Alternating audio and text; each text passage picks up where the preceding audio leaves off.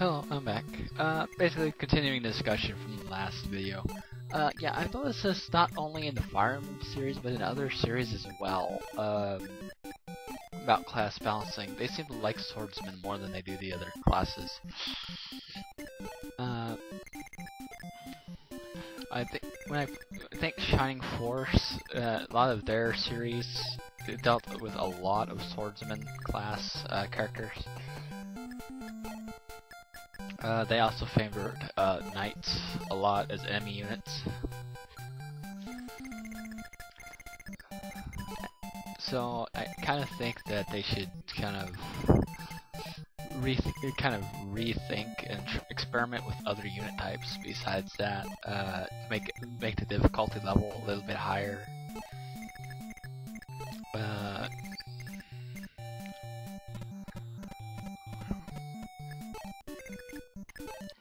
And kind of go away from the cliches too much.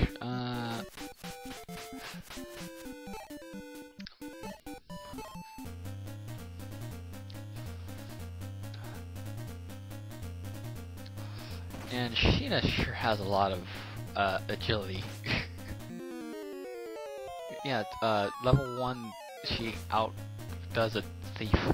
That's pretty bad. And now she's level 2. Gain more speed. But I know they balanced the Peg Knights a little bit more from there, but yeah, that's something that's kind of always made it funny. But yeah, they should need to show some more Axeman love. I know they had one Axe Lord, but really, outside of Lord class, they need to expand it more and make them do more besides be enemies.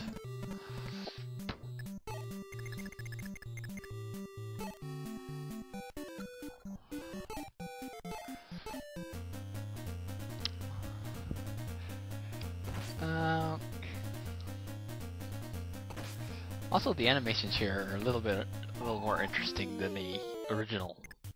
Than the Game Boy animations.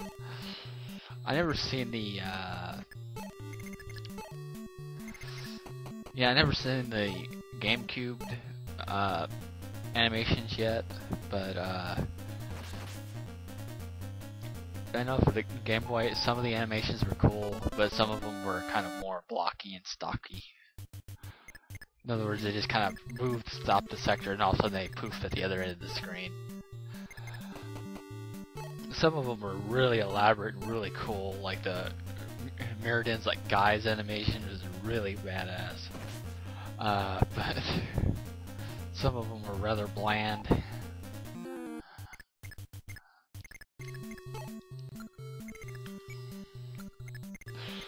So it kind of makes me wonder how they're going to do the attack animations for the Wii and stuff. I know that there's a great community for spriters and all that. Spriters are basically like what you see on the screen right now. Those are like two-dimensional sprites, and then there's the combat sprites, which you saw like during the combat screen and stuff, where they can make animated sprites. They're more visual than this.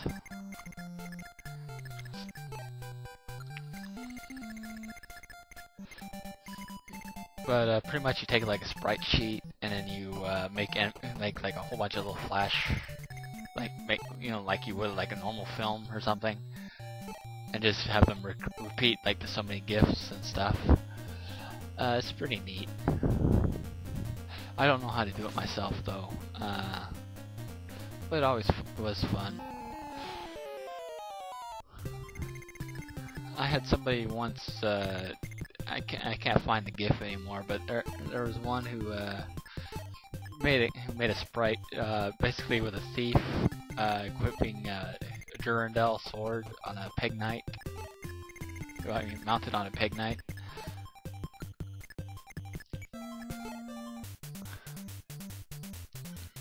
I kind of found that kind of interesting.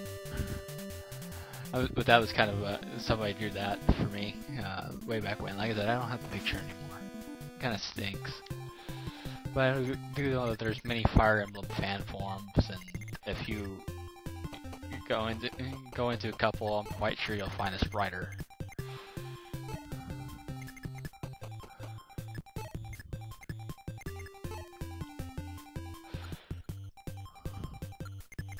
Doga looks weird with green hair.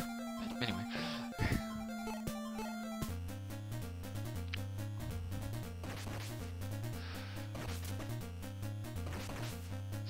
Ouch. But anyway, like I said, at the beginning of this video, what I'm going to do is pretty much when I get to the final part, it'll be the longest. And everything else will be around 12 minutes. So pretty much, if you're viewing this, just make sure to remember that every final part of the level is the longest. Generally, at the final end of the levels is when you start buying equipment, and getting your characters all sorted away, and all that to get ready for the next chapter. So that's why they're always the longest. And plus, you have all these little movement scenes like this, where they're all pretty much camp that HQ area, and you gotta like spend a ton of moves just getting to the guy.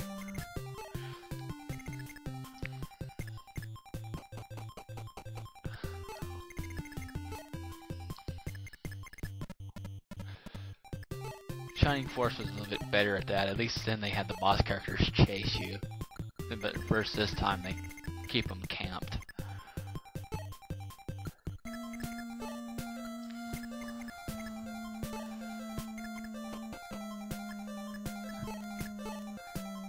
And I know they make this like 1,000 times easier with the join feature as well.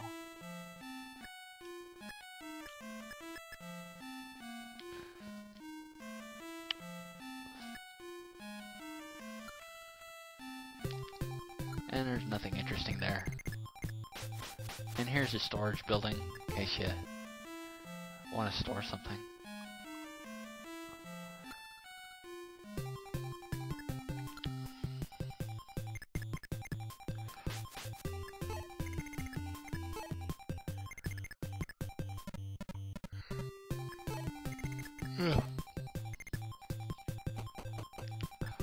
But as far as the Fire Emblem for this set goes, that's really all I had to talk about for right now.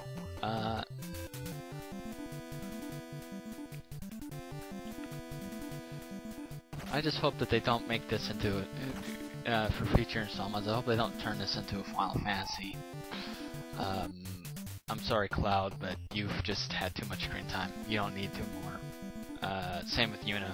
Sorry, just I don't like that too much. I mean, I can understand you wanting to have a continuity in a game world, but seriously, that's way too many games for one game. Like Final Fantasy VII had Crisis Core, had let's see, they had Advent Children, they've had cameos in what was that one game? Oh doggone, what was it? The one with Sora in it. Kingdom Hearts, that was it. I mean, just way too much. Same with Yuna, just we had 2 games, and then that. Oh yeah, and Dirge of Cerberus too. But I mean, just way too many games. I mean, I understand you like fan service, but really, that's too much. I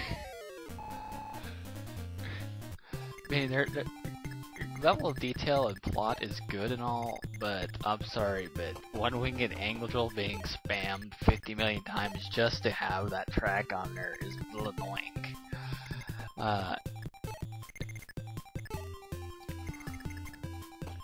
And now they're still pushing that cameo nonsense. I think there's one more where they like bring in like all all sorts of characters from all different series on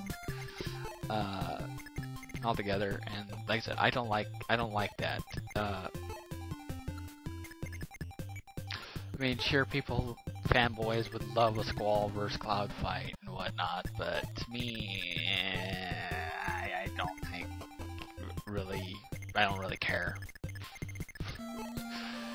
I think you're just pushing it too hard and you're just being a little bit greedy on that.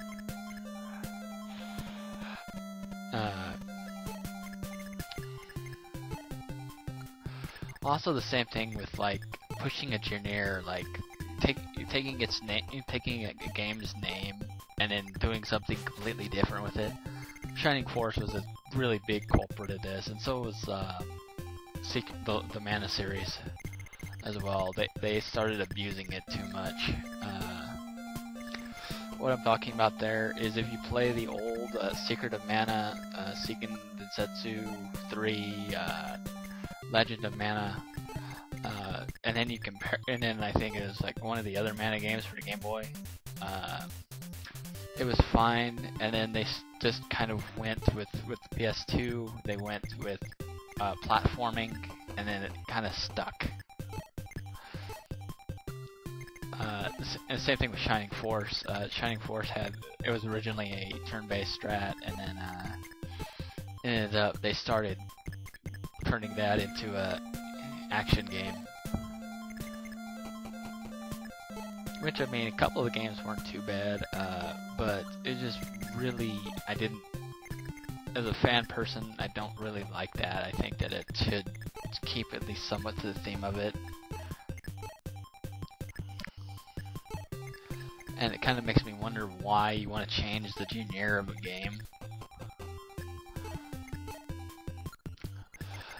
But yeah, there's like many culprits of this. Like Final Fantasy Tactics, then Final Fantasy Tactics Advanced 2. Yeah, sorry, I didn't like the law system too much. And I'll probably bring that law system up again at a later date, but honestly, anything that restricts the player, I don't like it. That's artificial difficulty. I realize you're going for different, but at the same time, like, it's, I don't know, it doesn't work. For me, anyway. I just want to play the game. I don't want to have to worry about all of a sudden breaking some mini-game rule that's ridiculous, and then all of a sudden lose because, oops, my character build was not for whatever the laws was for the time. I mean, any stupid, ridiculous auto-lose condition like that is always bad. That's artificial difficulty. Basically, that would be the equivalent of a Ninja Gaiden owl. For those who've played Ninja Gaiden, you know exactly what I'm talking about with the Ninja Gaiden owl. Basically, it's one of those platform screens where you're running and you're jumping across platforms, and and the platform is barely on screen. You jump for the platform, and all of a sudden, an owl runs and swacks you out of the blue, and it knocks you into a pit. If you're still not understanding what's going on, I recommend you watch Angry Video Game Nerd's review of Ninja Gaiden, and you'll clearly see how much of what I mean. But honestly, like I said, that is just anything that's artificial. It gets annoying.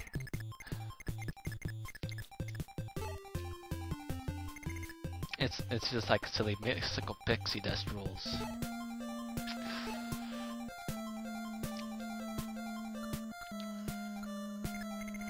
I mean, I realize that you want to make the games marketable, but at the same time, if you nerf the difficulty, you're losing a lot of your core players.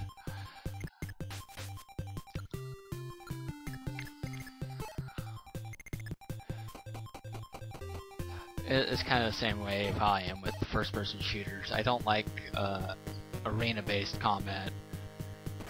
And I can hardly find any that are not arena-based combat. and it's either that or they force feed RAM their graphics up your butt, and that gets annoying too. And I will constantly say that, but I'll lay off on that one for this video because I know I say that like quite often. But see, here's kind of what I was meaning by hand axe being so fun. It's basically like javelin and hand axe. Pretty much means that you can counterattack anything, and it's easy to be critical with if your character's high enough. So it's kind of cool.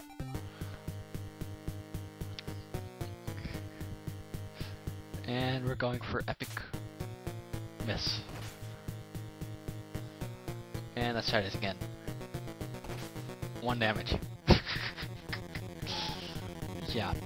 Anyway.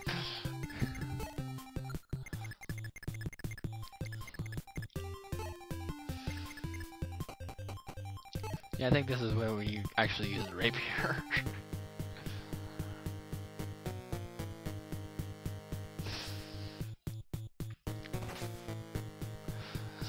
But yeah, like I said, I don't understand what it is with game developers these days. They focus too much on the graphics and not enough on the gameplay.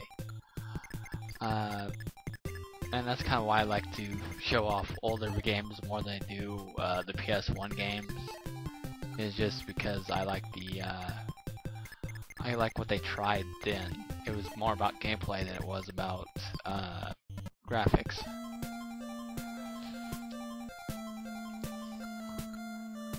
And I'd kind of like to see that again. And like I said, I understand that everybody has ADD moments and would prefer something shiny to look at. Like that Uncharted thing looks rather fancy and nice for a first-person shooter. Oh, looks like we found the relief that Renee was looking for. That's good. Let's go ahead and give her it. But yeah, I mean, gamers aren't just 13 to 18. People are old and like to play games too. You know, give us some love. But anyway, this is the end of level 3. So the next set of videos will be back to Just Breed. So later, and have some fun and happy gaming. By the way, It's War round has started, so come by itswar.net and come try around with us. I have setup guides already up for you, so come on by and try it out. So later. And wow, that's a lot of cash. But anyway.